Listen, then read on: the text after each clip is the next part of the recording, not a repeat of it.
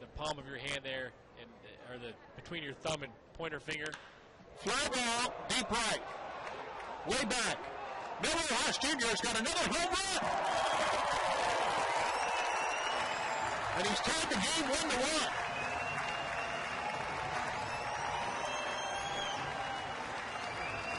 And he hits it against his former team for Mel Rojas Jr. That is his 7th home run, all with the Gwinnett Braves this year. Wow. He's got some power from that side, doesn't he? This guy's been hot.